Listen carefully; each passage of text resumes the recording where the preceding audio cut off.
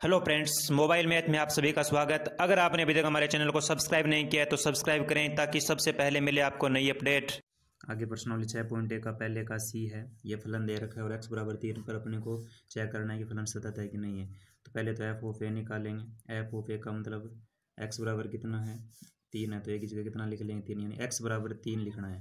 तो यहाँ पर x बराबर कितना है, यहाँ पे x के बराबर का चिन्ह लगा हुआ है ये रहा।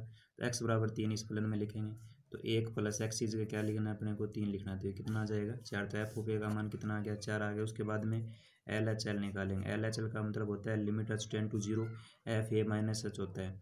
तो limit H tend to 0 F A minus H, ए का मान कितना दे रखा है, यहाँ पे 3 दे रखा है। तो 3 माइनस कितना आएगा, अच्छा। एल एच एल के लिए एक्स का जो मान है वो 3 से क्या होना चाहिए, छोटा होना चाहिए। यानी एक्स का मान 3 से छोटा कौन से में है, यहाँ पर एक्स का मान 3 से छोटा है। तो यहाँ पे जो फलन दे रखा है उसमें एक्स की जगह लिख लेंगे 3 माइनस एच। तो limit H tend to 0, x की जगह एक का एक, एक्स की जगह क्या लिखना है, 3 माइनस एच। अब एच की जगह क्या लिख लेंगे, 0। तो 1 प्लस 3 माइनस 0, तो ये कितना आ जाएगा, 4।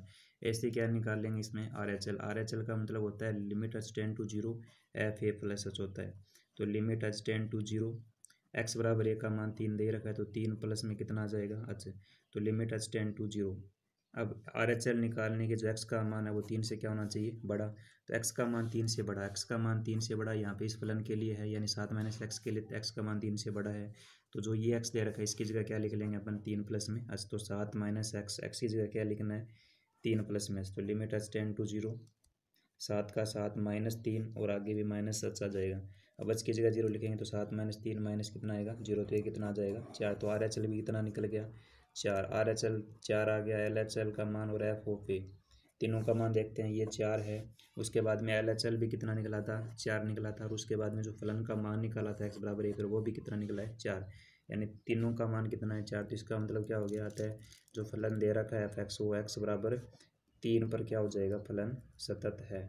यानी एक्स बराबर 3 पर फलन क्या हो गया, सतत।